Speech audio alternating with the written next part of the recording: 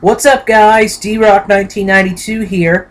For this next video and for my next About video, I am going to be talking about a very famous Scottish actor. For sure synonymous with one huge franchise. I mean, everybody will know what I'm talking about when I say the name. Plus, he's been known for other movies outside that franchise. And the guy I'm going to be talking about in this About video, Sean Connery. And, I mean, I'm not going to spoil anything right now, but there is one huge franchise that he's most known for. But without further ado, I'm going to get right into it, get right into the filmography. There really is nothing in particular television-wise that he's been in. His film debut came all the way back in 1954 with a movie called Lilacs in the Spring. It was an uncredited role, and the role was undetermined. It's unknown what he played, but, I mean, a minor character, an uncredited character, so not anything really important, I guess. But that was his debut, and it took him a little while to really get his footing in Hollywood. Get his footing in Hollywood as an actor. He had some supporting performances. There was a movie in 1959 called Tarzan's Greatest Adventure that he was in a supporting role in. The Frightened City in 1961, a supporting role. So he had to try to find his footing. One of the first big movies that he was in was The Longest Day in 1962. And this one was, it's a memorable war movie. I mean, The Longest Day, about World War II.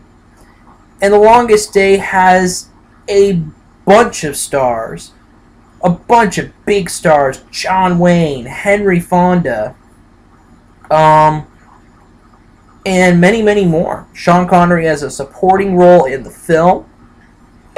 And this is probably where he first got some notice as an actor. Got noticed a little bit. And it's like, people probably saw this movie and they're like, hey, Sean Connery. Cool. But the next movie brought him superstardom beyond his wildest dreams.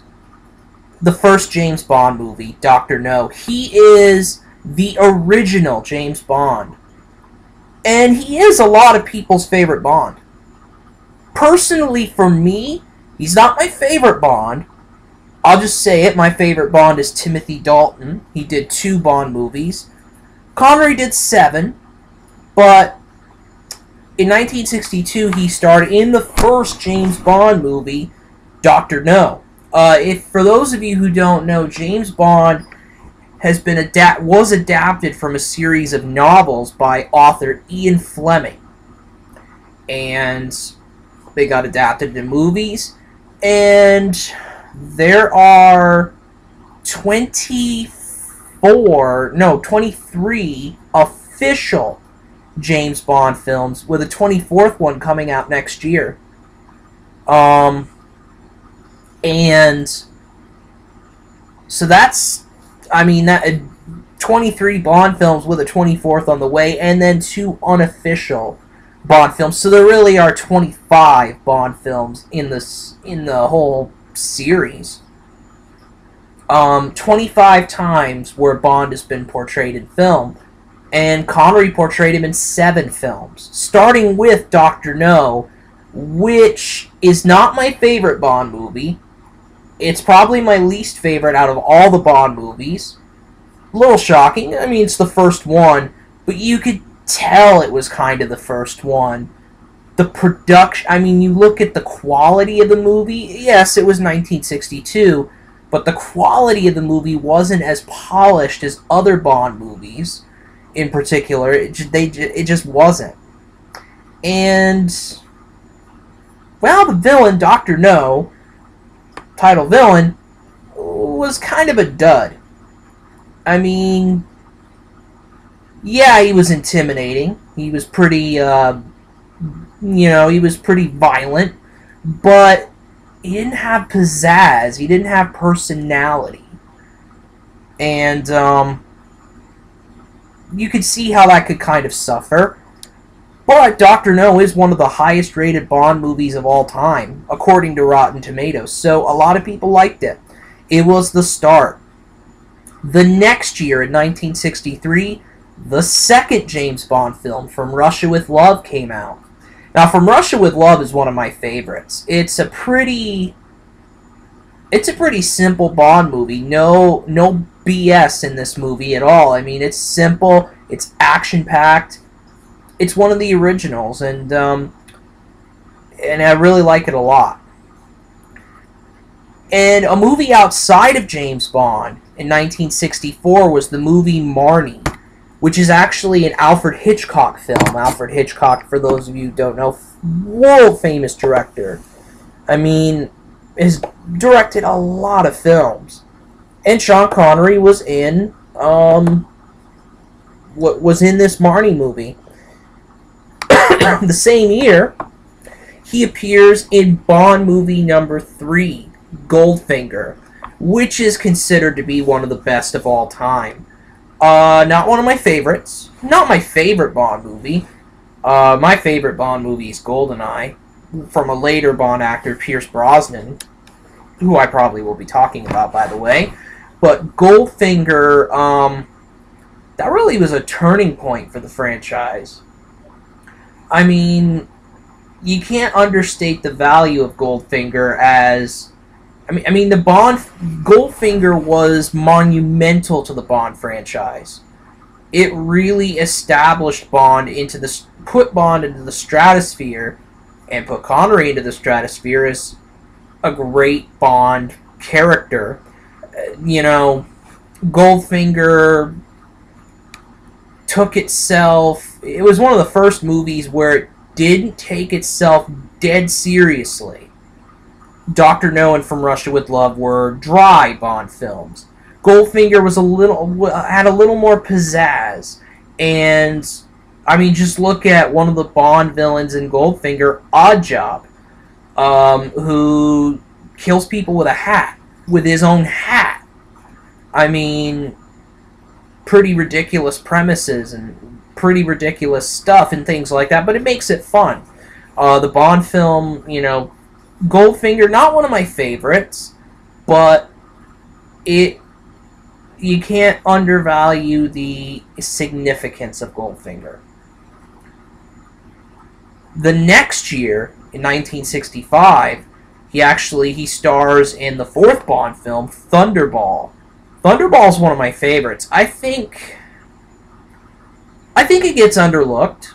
I mean, in terms of early Bond films, I think it's underrated because a lot of the sequence is underwater. I mean, a lot of the movie is underwater scenes, basically. But this one is definitely... It escaped the sort of silliness of Goldfinger in a way, and it got more serious, kind of. And, you know, Thunderball's one of the best, I think. One of the more undervalued, underrated Bond films, I think. A couple of years later, in 1967, he stars in the fifth Bond film, You Only Live Twice, which is my second favorite Connery film. This is a really good one. I mean, this is where you first meet Ernst Stavro Blofeld, who is the main Bond villain in the original Bond films, and you meet him face to face. Donald Pleasance plays him, and you see it, and I mean, You Only Live Twice, just a espionage adventure type movie, and I mean, all Bond films are that way, but I mean, You Only Live Twice. For my money, I'll put my money on the end scene, the fight scene in You Only Live Twice, as one of the best of all time. I mean, one of the best Bond fighting scenes of all time. And I'm talking about, for those of you who don't know, Blofeld's men versus Bond's ninja friends. They fight off against each other, and it's one of the best battle sequences of all time in Bond history. In my opinion, it's definitely very good. What's significant about You Only Live Twice, also, is that Connery started getting tired of the whole Bond persona. He wanted to be taken seriously as an actor. And when you're pigeonholed into one particular character, like Sean Connery was with James Bond, you have some trepidation about continuing to do the franchise. And he basically had to be persuaded to do You Only Live Twice. And after that, he left. He took off a film. On Her Majesty's Secret Service was the sixth Bond film, and that was starred in George Lazenby was Bond. And I'll be talking about him in a later video. But yeah, he got tired of the Bond character. Flash into 1971, and it was a big year. He was in a movie called The Anderson Tapes, which is notable as being one of Christopher Walken's first films. One of them. It wasn't his first film, but it was one of his first. One of his first major film roles. But The Anderson Tapes, it's about this group of robbers, I believe, or something like that. They have to steal. It's a heist film. I watched a little bit of it on TV. And it wasn't too bad. It was pretty good. I'd like to see the majority of it. I mean, I'd like to see all of it, definitely. But 1971 was also significant because he returned to James Bond in the seventh Bond film, Diamonds Are Forever.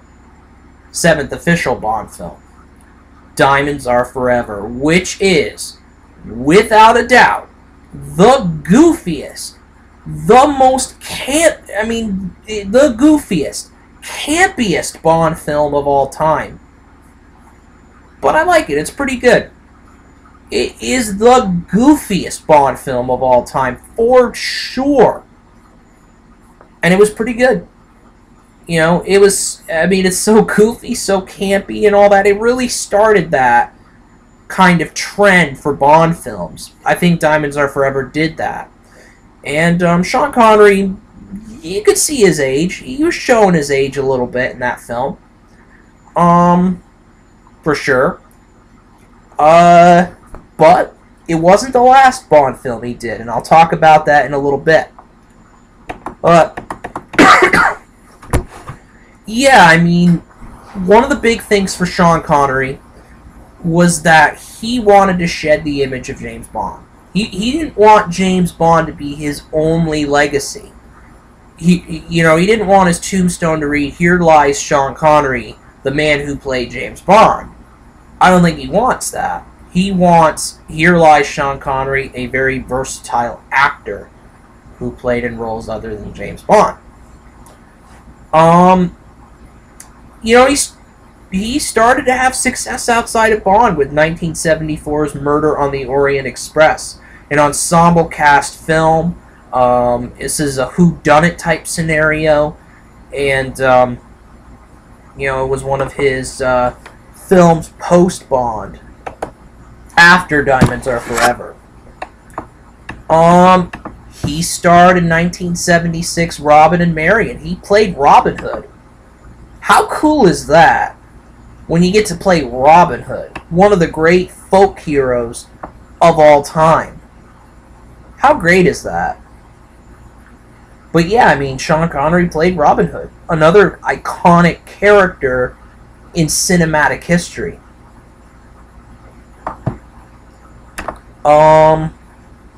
Let's see here.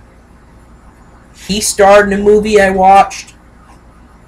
He starred in a movie that I watched in 1977 called A Bridge Too Far. A war movie, another war movie. This is about World War II, as well as his role in The Longest Day. And he is part of an ensemble cast in A Bridge Too Far. You see him starting to really, at this point, establish himself beyond James Bond. He returns in 1983 as James Bond in the unofficial James Bond film Never Say Never Again, which is my favorite Sean Connery appearance as James Bond. It was the final Sean Connery appearance as James Bond. And it was his best one, I think. The best in terms of movie. Definitely. If he showed his age in Diamonds Are Forever, he definitely showed his age in Never Say Never Again. But Never Say Never Again is basically a retelling of the fourth Bond film, Thunderball. Essentially, that's what it is. But yeah, that was... With that movie, he closed the chapter officially on James Bond. Then after that movie, he started to have more success outside of Bond. He starred in Highlander and The Name of the Rose in 1986. Two big movies with Sean Connery in them. He had a supporting role in Highlander, and he had a starring role in The Name of the Rose. Two movies different from each other, definitely, but good movies movies all the same that really established him outside of Bond. 1987 was a big year for him, and he starred in The Untouchables, the story about Al Capone and the Prohibition period and 1930s gangster stuff. Robert De Niro in this movie played Al Capone. Kevin Costner, a lot of great actors and actors in this movie. Kevin Costner, Robert De Niro, and Sean Connery. How better could it be? I mean, wow.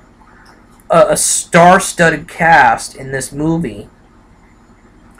And Sean Connery wins the Academy Award for Best Supporting Actor. His first Academy Award win ever. I mean, it's just, it's a good role for him.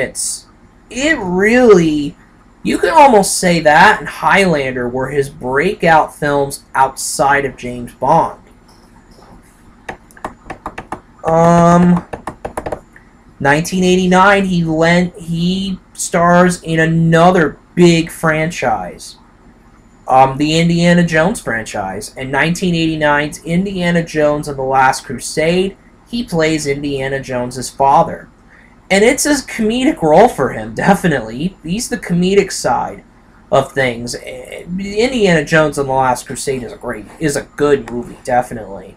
Sean Connery adds something to that for sure. He's definitely good in it.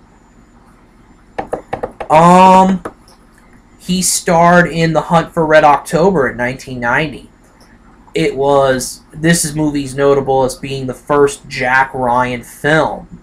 Jack Ryan is another iconic character in spy, espionage type stories. And in The Hunt for Red October, he plays a guy who attempts to defect from Russia, I believe it is. And he plays a Russian guy. And Sean Connery is Scottish. So that's an actor right there when you can play a different when you can play a Russian character when you're actually from Scotland. 1991, he stars in the sequel to Highlander, which I never knew there was a sequel, Highlander 2: The Quickening. He appears in an uncredited cameo in Robin Hood, Prince of Thieves. That's a good movie, by the way. I really like Robin Hood, Prince of Thieves a lot. Some movies in the mid to late 90s, definitely to mention. First Night in 1995, he stars as the iconic character King Arthur. It's a supporting role, I believe. and it's him and Richard Gere. And Sean Connery is pretty much a starring character in the movie. Dragonheart is a movie 1996 he was in. It's a voiceover, actually. And actually was a voiceover, probably one of his first voiceovers. I think it was one of his first voiceovers. But one of his best roles outside of James Bond was also in 1996 with The Rock. I love The Rock. It is such a good action movie. I love the movie. It's him and Nicolas Cage, by the way.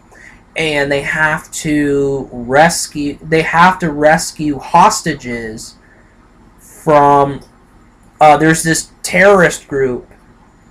They're basically terrorists.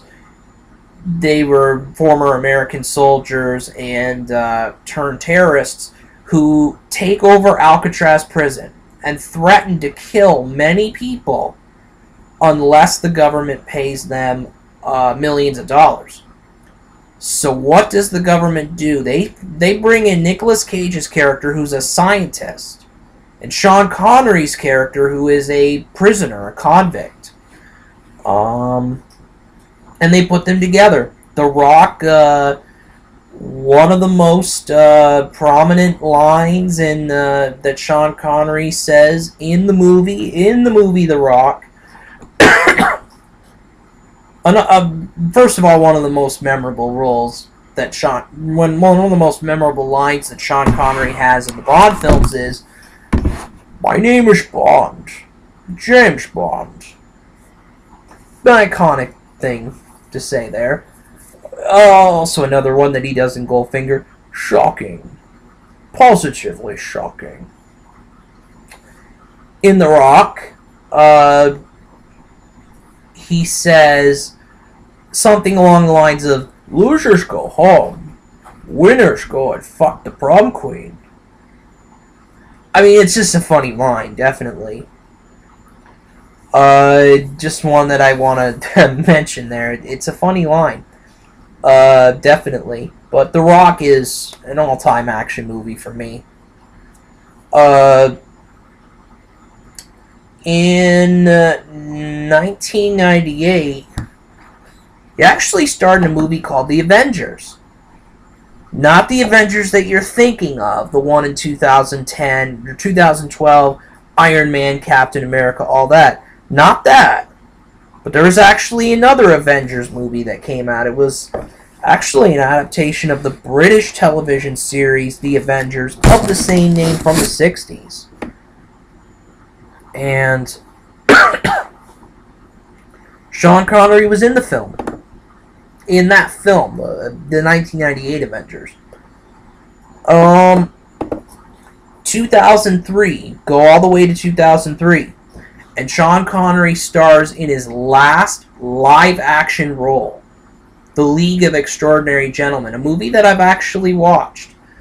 It did not get good reviews, and it flopped. It was a flop. But despite it being kind of complicated, I did like it. I liked the action in it. The League of Extraordinary Gentlemen, very significant because it's Sean Connery's last role, last live-action role. His last film came in 2012 with a voiceover in the movie Sir Billy. And then that's it. Sean Connery is retired from acting. He retired after 2003, and after 2003, he only did that one movie, Sir Billy. But The League of Extraordinary Gentlemen was his last live-action movie. And it's a shame, definitely, that he's not in movies anymore, but he's getting up there in age. He's in his 80s right now. And he's just, he definitely, some may argue he didn't retire on top. But I mean, with all the accomplishments he's had in his career with James Bond, with the Indiana Jones movie, with a lot of other movies outside of James Bond, Many will argue that he's cemented his place in history as one of the best actors of all time. I mean, a lot of people will say he is the best James Bond adaptation of all time. But you look at his other stuff, he's a pretty damn good actor. That's the fact right there. And that's it for the Sean Connery video. D-Rock 1992 out.